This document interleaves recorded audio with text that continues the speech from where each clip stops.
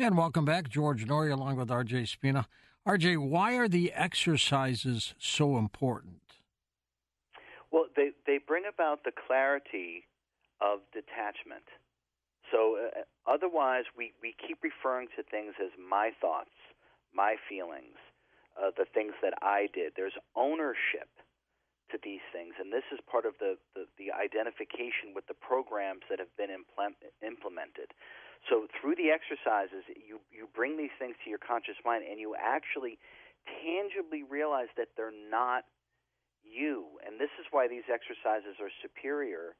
The book itself is superior to traditional therapy and psychotherapy, because that is just the regurgitation. It's still your story, my thoughts, my experiences. This is what happened to me. We never actually let go and transcend these things because we never actually see them through the pure eyes of awareness, because we're too identified with the things that have been implanted into our mind. So it's essential, because once you do that and you gain that detachment, you realize it's not you, and then you're finally free of the program. Are these practices being done all over the planet by different people, different groups, shamans, for example? I don't know if there's that's a great question, George. I don't know if there's ever been a formalized way, a repeatable and robust process like that is laid out in the book. I don't know. It's a great question. The only thing I know is that the people that do this, they've never felt this good in their lives, and it because it's so much more effective because of what I thought. I hope. Well, let's see. These teachings will far outlive my physical body, but I hope that all these works that are left behind by me actually end up being all over the globe, because I think it's the key to our transcendence. How did you know how to do this for yourself when you were going through your health issues? Well, did anybody help you? No. The best answer that I can give is that when you ever actually do reach self-realization or enlightenment, when you have full communion with who and what you really are, and you do it in any lifetime, there's a muscle memory, and you know it. These things just come back to you, and so all of a sudden it's just like I just knew what to do. It was the same with my healing. It's not the first time I put a destroyed body. It's not the first time I put my destroyed body back together. So it just came back to me. I think it's truly a muscle memory, George, and there goes that subconscious that we're talking about, how it's embedded there. So I think I call all of these things a remembrance.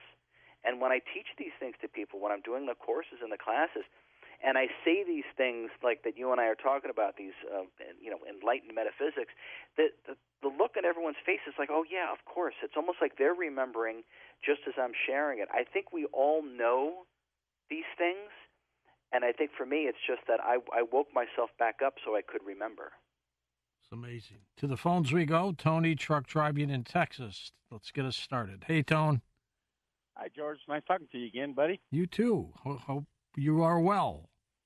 Oh, everything is beautiful, my friend. I have a question. I have two if we have time. Okay. But the first one is a fear of heights subconsciously in your mind? Fear of heights. What do you think, RJ? Yeah, most of us have fears, and all fears are irrational. Fears are only foment in the absence of the divine. So in other words, it's an identification of the ego-mind identity, which can come from the subconscious pattern mind, which means it's probably something that occurred before, and it's never been truly, you've never detached from it, let go of it, so it remains. And I've worked with lots of people that have fears about things that really have nothing to do with anything that's happened in this life.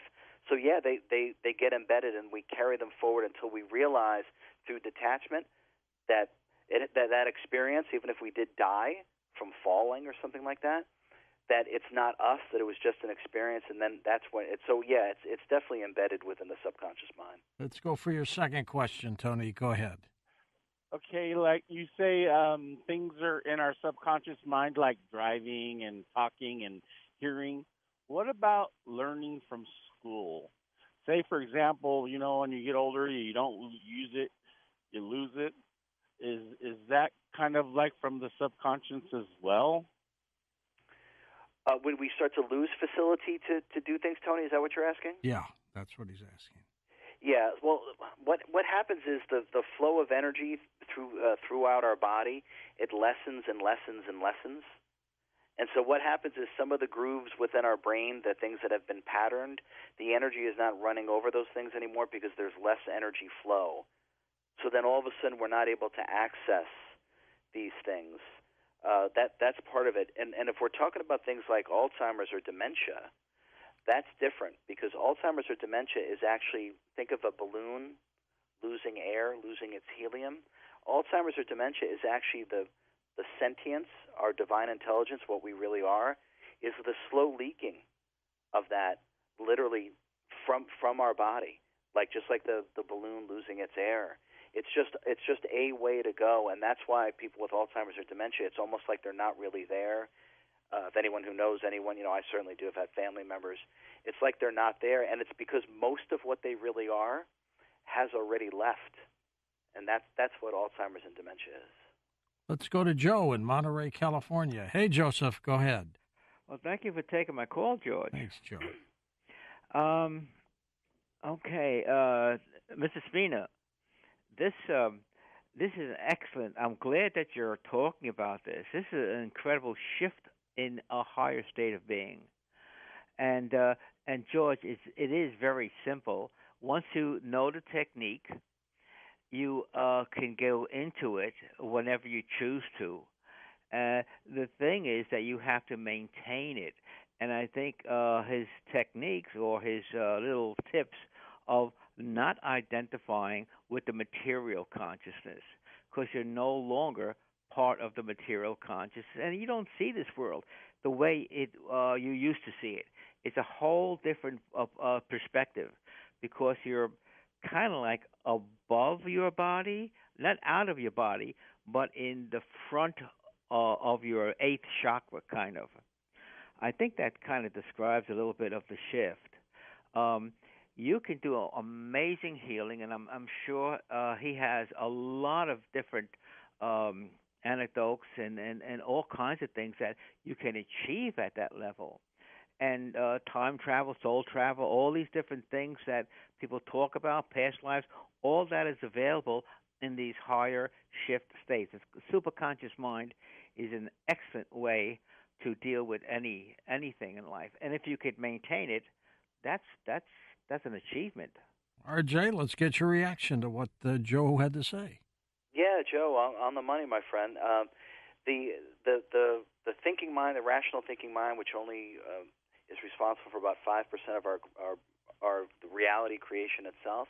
You're absolutely right. Time travel, astral travel, things that I was doing as a little kid.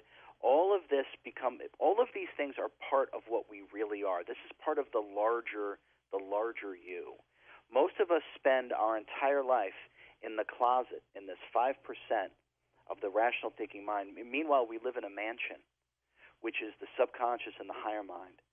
And my friend, you're absolutely right. When you start to stop relying on the 5% logic and linearity program, because we just don't need to do that, a supreme intelligence really enters into our life, and that supreme intelligence gives us access to boundless amounts of information. And this boundless amounts of information is the key to us transcending and leaving behind all the suffering and the ill health and the violence that we do towards ourselves and towards each other. When we start to understand things in a much deeper and more holistic way, all of our talents and abilities also come online. So I'm right there with you. That's exactly right, and I'm glad you're versed in it too. And one last thing about the process.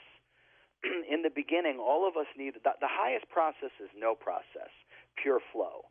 Okay, so that's really the goal to be in pure flow state. But in the beginning, we all need a process to get ourselves out of the current status quo.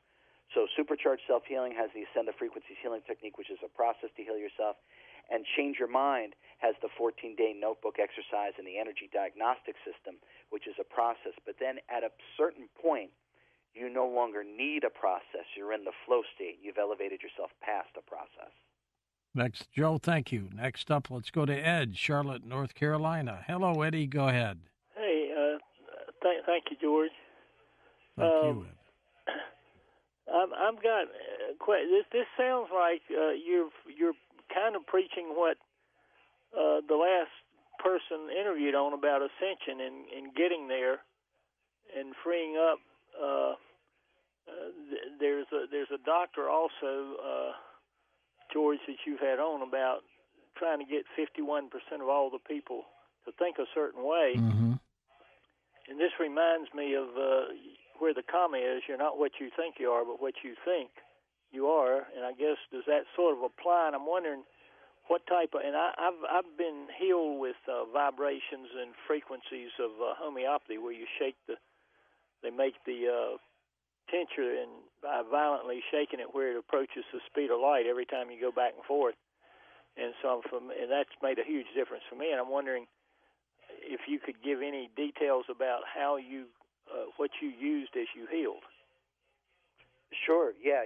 So the first book, Supercharged Self-Healing, there's a 7-step process. It's these 7 things that I found myself doing over and over again while I was in the hospital rehab, overcoming permanent paralysis and disease and all these kind of things.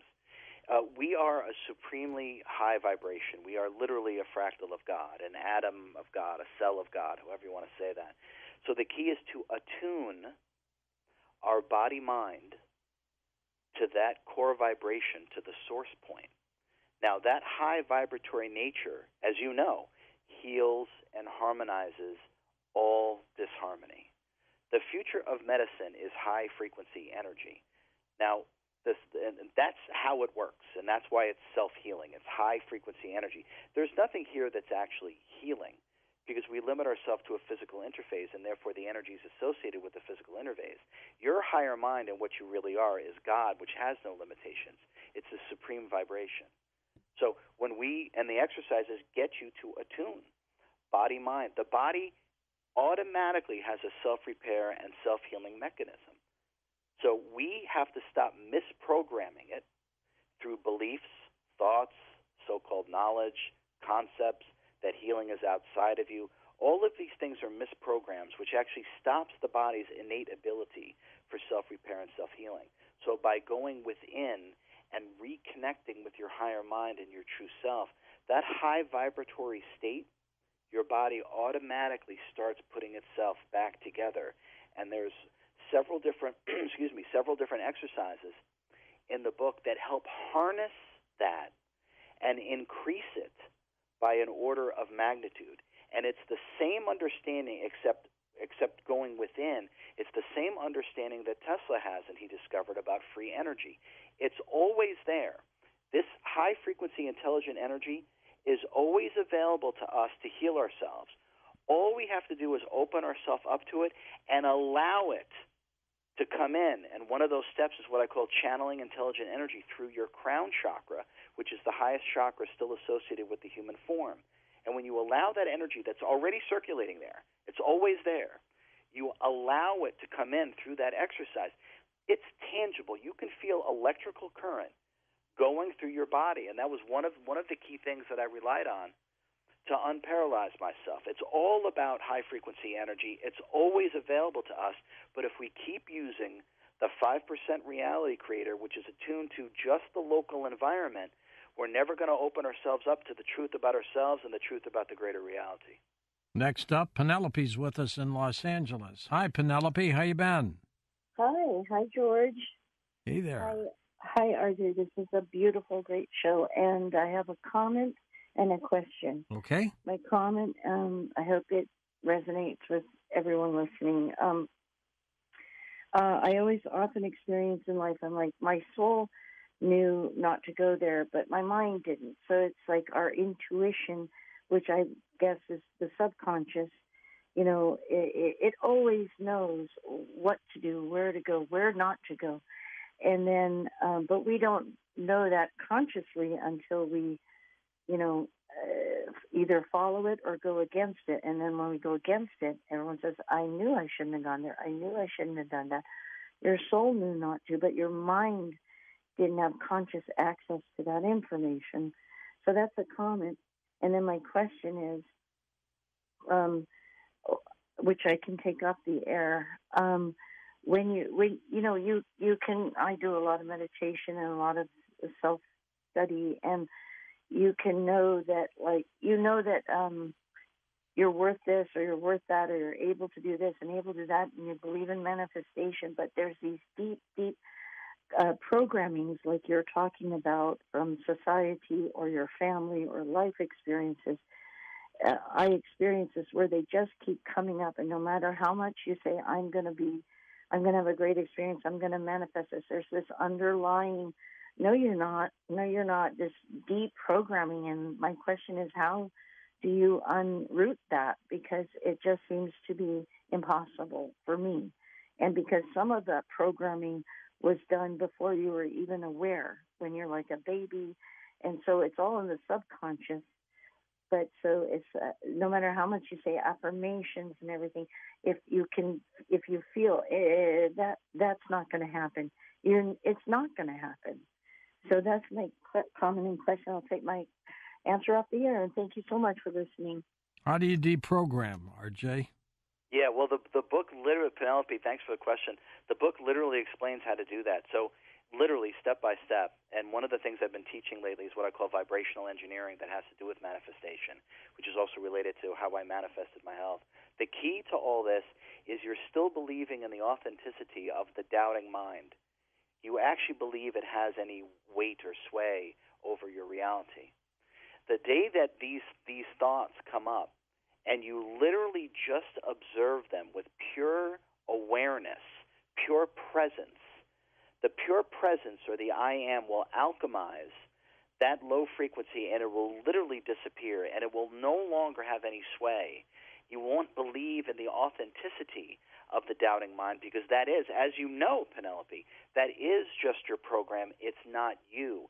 So you have to just meet it in pure observation, and in that pure awareness, that high frequency, that high vibratory state of presence literally alchemizes it, and it literally just floats away. And now it's no longer within your mind or within your body of energy, and your limitations in terms of manifestation will be gone, because it's the doubting mind and your belief in the authenticity of that thought or of that idea is what gives it its sway over your consciousness, which collapses it and then constricts your energy, which makes manifestation in terms of abundance impossible. Absolutely, RJ, absolutely. And you feel better doing it, don't you? You feel like yourself. You feel like an unlimited, divine, perfect, whole, complete fractal of God. And that's the freedom and that's the sovereignty, George. That's the whole key. You feel like $1 million. That's absolutely right. Change Your Mind, that's his latest book that comes out in the morning. Supercharged Self-Healing is one that he wrote back a couple of years ago. His website is linked up at coasttocoastam.com. He's on Instagram and Facebook as well. We will come back in a moment with RJ and take final phone calls right here on Coast to Coast AM. And welcome back to our final segment. George Norrie here with RJ Spina. RJ, you didn't have the luxury of trial and error. You had to get it right the first time, didn't you? Yeah, well put, George. Yeah, the pressure was on. It was time to step up, but our life plan, we never design the experiences in this life as to be something that we can't handle.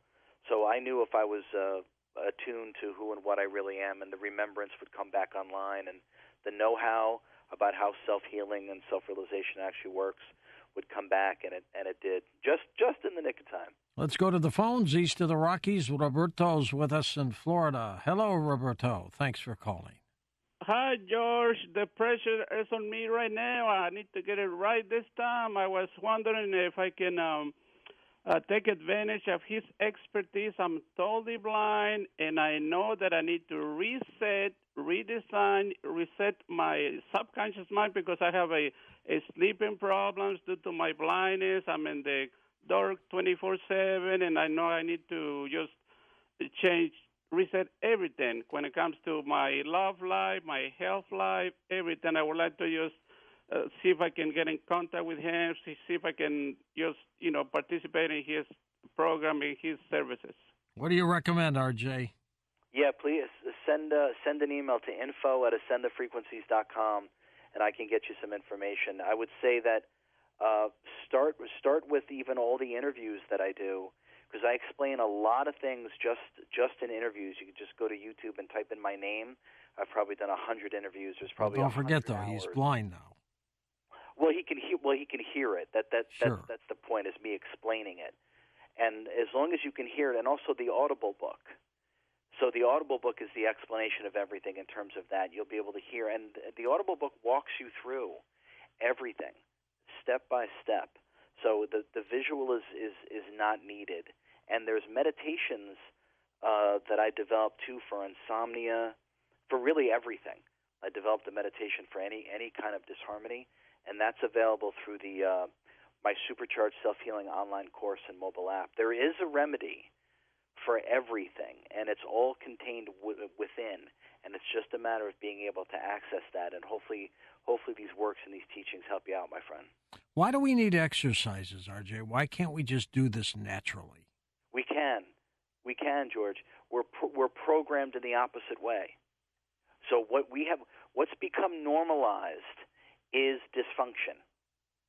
And that's what I mean about that magic trick that we did earlier today about pretend that you just arrived here. Yeah. No past, no future. That seems like the simplest. It's very effective. You're immediately brought to the present moment. But if we really dove into that, George, we would start to access all of these natural talents and abilities. But because we're so programmed to be inverted and perverted, we lose contact with who and what we really are. And all of our natural talents and abilities are based upon and held within who and what we really are. So when we become disconnected, inverted and perverted into the ego-mind identity, into the subconscious pattern egoic mind, we lose the direct connection to our talents and abilities. And that's why these exercises and protocols are so important, because they put us back into the driver's seat where we have access to it once again. Let's go to British Columbia, Canada. Catherine's with us. Hello, Catherine. Hi, George. Hi, RJ. I have a story. My family life was extremely abusive, and I lived in my bedroom most of my life, childhood. And I was always told by my father, I'm stupid, I'm just like my mother. I was raised without a mother. I was never told I love you or hugged. I never even knew I had a birthday my whole life. It was never happy birthday, kind of thing. Everybody gets cards or whatever. Well, we love you, Catherine, just so you know that. I know. You guys are so sweet to me, and I thank you for that. But for some reason, whenever my dad would say this stuff, I would hear in my head, you're a liar. And when I became a teenager, I just said, heck with this. I started singing, and I went into juvenile jails, and I would tell the kids, it's a lie, what you've been told. So what you're saying is so right on, spot on, and it totally set me free. And I see you, RJ, just like a cheerleader, like just cheerleading people on and not to believe the lies. But I have one question. Is there anybody in your family that have totally taken your advice and all this and have changed their lives? Anybody in your family, RJ, doing this other than you? Yeah. My parents got a load of this growing up, and I think it was overload for them. I would say I only have an older sister. I don't have a big family. My father left his body a couple of years ago. But I would say that my mother and my dad, the last 10 years of his life, and my mother is still around. Their life has completely changed. They finally decided to adopt some of the things that I say, and they can't believe the efficacy and what starts to happen in their life. Yeah, anyone can do it, and yeah, some of my family members absolutely have used these teachings, and they're much happier and freer for it. And George is right, Catherine. I love you, and you're absolutely right that these things are lies. And I want to add one thing to what you said, Catherine. Anytime someone says something or does something or expresses themselves, all they're doing is revealing themselves. It has nothing to do with you. It's just like when we play cards and we hold our cards up close to the vest so other people can't see. As soon as you speak, as soon as you express yourself, what's really happening is you're simply revealing your cards, your beliefs, your identifications, your fears, your wants, your judgments, and you realized, and thankfully you did, it's got nothing to do with you. And I want everyone to hear that. It's got nothing to do with you. What you are is perfect, whole, complete. You're a fractal of God, and don't pay any attention to this nonsense. Let's go to Joe in the Bronx and New York. Hey, Joseph. Go ahead. Hey, George. How are you? Doing well. Starting the week. Good. Yep, starting a new week. You're right about that. RJ, I wanted to ask you, for people who have OCD, how do they recover from that? Great question, Joe. I've worked with lots of people. Well, I've worked with people that have had everything, so it doesn't matter. It will come with the ability to have better control over the energy. So OCD is where the energy you can't as you know, right? You can't focus. You're jumping from this, and we can't get grounded and focus. The more that we learn control over our energy, the more that you're going to have command over your attention, and it won't be the other way around. So there's all sorts of, and I call these things magic tricks, because magic is the accessing and utilization of energies that lie outside of physical sensory perception. And that's the energy that we use to think. Now, once you start to command that energy, you'll have supreme control. OCD and things of this nature, they're gone, because it has to do with not having our ability to have control over our mind and where our attention goes. But the exercises and the protocols will give you the ability to have control over your energy, and things like OCD, you'll now have a gain of function over it like never before. Let's go to Krista in Eagle Point, Oregon. First-time caller. Hi, Krista. Good morning. Thanks for taking my call. Sure. RJ, I love your work. Thank you so much. Oh, thank you. And so actually I'm clairvoyant, so I've struggled with psychiatric issues most of my life. I have been able to alchemize severe depression, my alcoholism. I used to have eczema really bad actually, and those are all secondary from my CPTSD. So I still have the CPTSD, and when I am triggered, it takes me, you talk about holding the awareness of the emotion until it's gone, and I feel like when that happens, it goes way deep into my subconscious too, and it takes me so long, and I suffer. I understand. Okay, yeah, CPTSD, complex post-traumatic stress disorder, is with the age of narcissism on our planet, it's become quite common. If you don't have Supercharged Self-Healing, the book, or you can get the online course, either way, I highly, highly, highly recommend it, because the Ascend Frequencies healing technique is really the only thing that works for complex post-traumatic stress disorder. It has to do with the complete detachment of everything that is going on. Now, because you're so sensitive, you're a clairvoyant, and I know exactly what that's like. You have to actually have further detachment, and there's something that you can do, what I call a psychic shield. So the image, I'll just give you the image, and if you email me, I'll give you the instructions. 30 seconds left, RJ. Yeah, think about King Arthur and his castle and the drawbridge, and have the drawbridge go up, and now nothing can infiltrate the castle. Think about doing that with your energy, about actually raising up the drawbridge. Nothing can actually enter or cross over unless you allow it, and this will prevent the stuff getting buried within your body of energy and your subconscious mind. RJ, thank you again for being on the show. Well, get back with us when book number 3 is done, okay? I will do that, George. Thank you so much for having me. It's been my pleasure. Thank you. RJ Spina's website linked up at coasttocoastam.com. The name of the book we've been talking about tonight comes out in the morning. Change Your Mind, Deprogram Your Subconscious Mind, Rewire Your Brain, and Balance Your Energy. And for Adam Thompson, Tom Danheiser, Dan Galante, Lisa Lyon, Lex Lonehood, Sean Ladesseur, Stephanie Smith, Chris Burrows, Tim Banal, Ryan Stacy, Ian Punnett, and George Knapp. I'm George Norrie, somewhere out there on Coast to Coast AM. We'll see you on our next edition. Until then, be safe, everyone.